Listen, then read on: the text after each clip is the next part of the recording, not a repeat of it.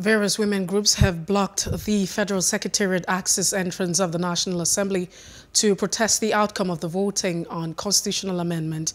They were not allowed access into the National Assembly by security agents. The gate was locked against them. The bill bothered on special seats for women in legislature, indigent HIP, citizenship and 35% party leadership. Joining us now is Kabiru Akimbolu, as a human rights activist.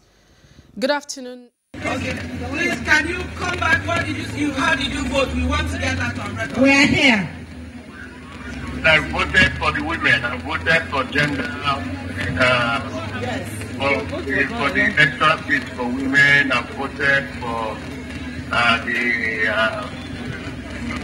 action. Yes, I voted for everything for the women. Okay.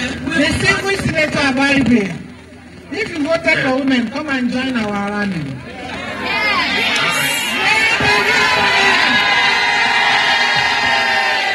If you voted for women, distinguished Senator, we are at the gates. Thank you.